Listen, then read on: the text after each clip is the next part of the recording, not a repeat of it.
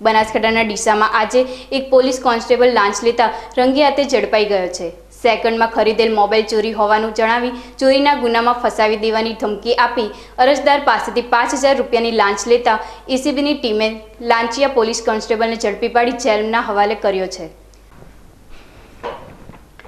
બનાસકાંઠા જિલ્લામાં છેલ્લા ઘણા સમયથી પોલીસ જવાનો પૈસા લેતા ઝડપાઈ રહ્યા છે।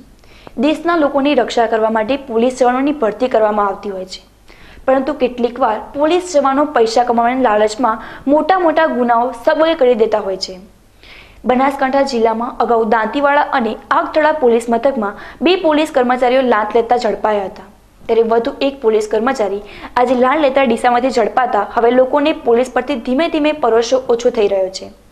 ડીસામાં એક પોલીસ કોન્સ્ટેબલને 5000 રૂપિયાની લાંચ લેતા રંગે હાથ ઝડપાઈ ગયો હોવાની ઘટના સામે આવી છે, જેમાં ડીસા ઉત્તર પોલીસ સ્ટેશનમાં ફરજ બજાવતા પોલીસ કોન્સ્ટેબલ પ્રેમજીભાઈ ચોથાભાઈ પટેલને એક વ્યક્તિએ સેકન્ડમાં મોબાઈલ ખરીદ્યો હોવાનું માલુમ પડ્યું હતું, જેથી મોબાઈલ ખરીદનારને આ મોબાઈલ ચોરીનો છે અને તું ચોરીના ગુનામાં ફસાઈ જઈશ તેવી ધમકી આપી તેની પાસેથી 5000 રૂપિયાની લાંચ માંગી હતી, જેથી અરજદારે એસીબી વિભાગમાં ફરિયાદ કરતા એસીબીની ટીમે આજે દીપક હોટલ પાસે છટકું ગોઠવ્યું હતું, જ્યાં ફરિયાદી પાસેથી 5000 રૂપિયાની લાંચ લેતા પ્રેમજીભાઈ પટેલ રંગે હાથ ઝડપાઈ ગયા હતા।